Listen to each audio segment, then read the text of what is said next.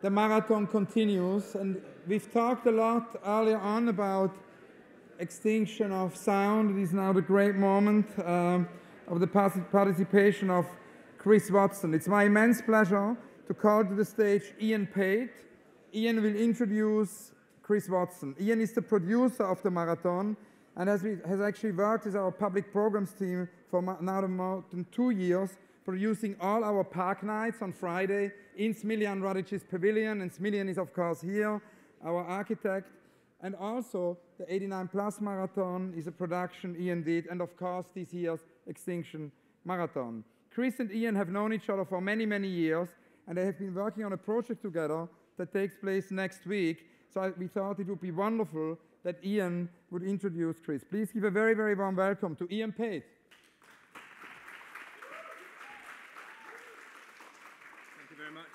Good evening. It's my pleasure to be here to introduce Chris Watson. Chris has made sound recordings all around the world, and he's made work that's been presented in television, in film, in radio, and in art installations. He's won numerous awards, including a Paul Hamlin Foundation Award for Composers, the Award of Distinction at Prix Ars Electronica, and BAFTAs for Best Factual Sound for the BBC's series Frozen Planet and the Life of Birds. This evening, Chris will be presenting a composition composed of a sound recording he made of starlings murmurating on Severn Estuary in 2008. Over the last year, I've been working with Chris on a project called Hrafen, Conversations with Odin. Hrafen is an onomatopoeic Norse word for raven. The project is supported by Forestry Commission England and Jerwood Charitable Foundation, and it takes place in Kielder Forest, Northumberland, next weekend. Each evening for our event, just before sunset, we'll walk with our audience into the woods.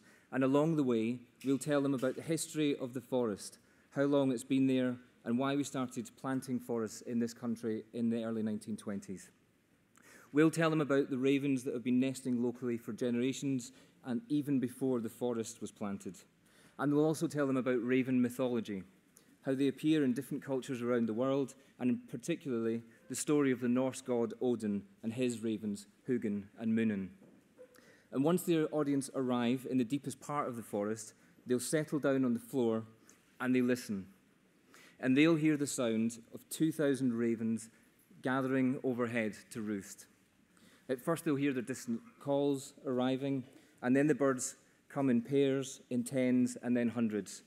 And once they're all there, the birds begin their very distinct chatter, and they will hear what Odin heard in the halls of Valhalla.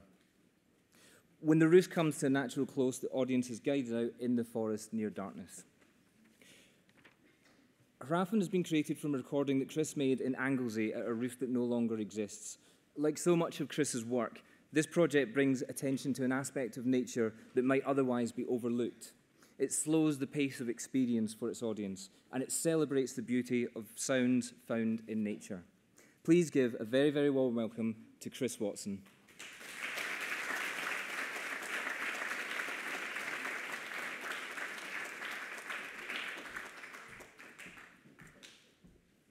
Thanks, Ian. That's really good promotion for next week. That's great. I hope you can make it. In the 1950s, the Royal Air Force developed or were developing an experimental system for locating aircraft using radio signals. This was radar, radio detection and ranging. And they had a station at Bushy Hill in Essex, 30 or 40 miles from here. And this radar station had a range, or covered an area of about 5,000 miles all around the southeast coast of England, the Channel, and across London. And it was a relatively unsophisticated system. Radar was in its infancy. And what happened was, apart from picking up aircraft, this radar system also detected unknown and unidentified objects, some of which, of course, became the famous UFOs. But some of the patterns that were picked up had a seasonal nature to them, in that they occurred at this time of year, in autumn and winter. And not only that, they occurred at this time of day. That's why we're playing this piece now, 6 o'clock, round about sunset, as the light was falling. These patterns would appear on the radar operator screens as mobile concentric circles, which would shift direction independent of wind and weather conditions and range in altitude. Now, at the time, of course, this concerned the military and the RAF because it was a period at the beginning of the Cold War, and the military were very wary in case those pesky Russians had devised some particular aircraft technique that could sneak into Britain's airspace. So more often than not, when the first ring angels were identified, as the radio operators call them, they would send fighter aircraft out to look for these objects. And of course, they never found them. Invariably, they were in countryside, bordering urban environments all around London. The operators called them ring angels because they would disappear when the aircraft went out to look for them.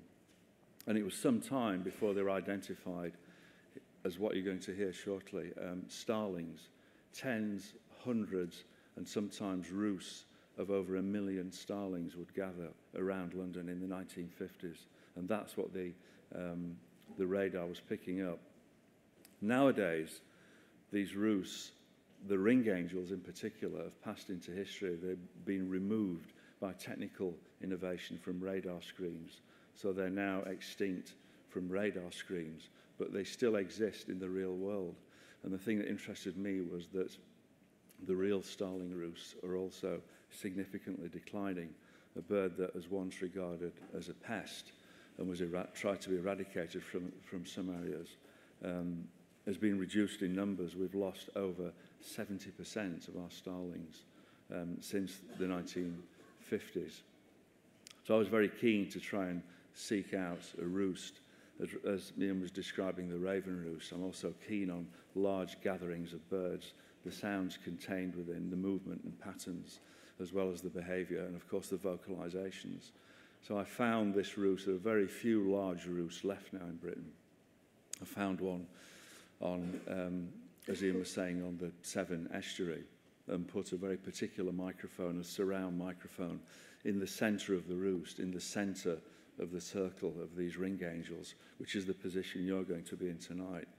I wanted to record these sounds from the inside out, which is what we're going to experience. So there's a circular, a roughly circular surround system around us, and the speakers will be pointed into the walls and away to try and diffuse the sound. So we get the sense of being in amongst this reed bed where the recording was made. And it's a habitat very similar to the ones around Kensington Gardens and Hyde Park and the Royal Parks, where there used to be very significant roosts of starlings, which have now passed into history. Ironically, some of the roost sites have been replaced by the ringneck parakeets, which are flying around this building now, starting to roost. So the microphone was in the centre and left there. It was established there well before the birds' return in the early afternoon. So what you first hear is this very diffuse sound of whispering in reeds, the mechanical sounds of reeds singing in the afternoon breeze.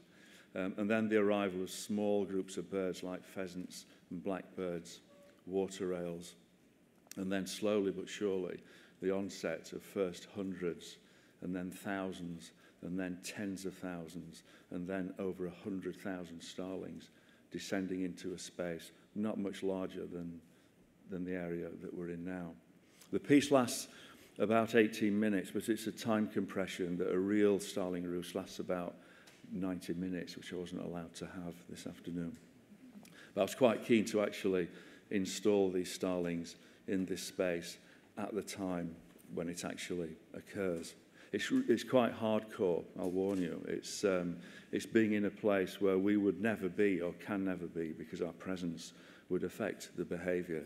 But an inanimate object such as a microphone is ignored by these birds because for them, what you hear is this literally life and death struggle. A significant proportion of the birds don't survive overnight in these roosts. It's really a battle for survival. The ones that get in the centre get the warmth when it gets very cold, but they also are ones that avoid predation because around such this a large collection of birds, mobile food effectively for some other birds, like birds of prey. There are sparrowhawks, peregrine falcons, and buzzards nailing individuals as they come in. So these birds are scrabbling for the life. The other thing that happens is that you hear, as Ian alluded to at the start, the collective noun for starlings is a murmuration, because that's how we normally hear it in the distance, the sound of the wings.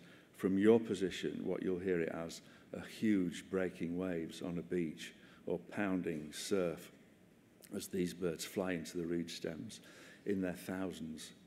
So we'll discontinue murmuration for this evening, and what I'd like to present for one night only, alongside the Sackler Gallery, is a collection of ring angels. Thank you.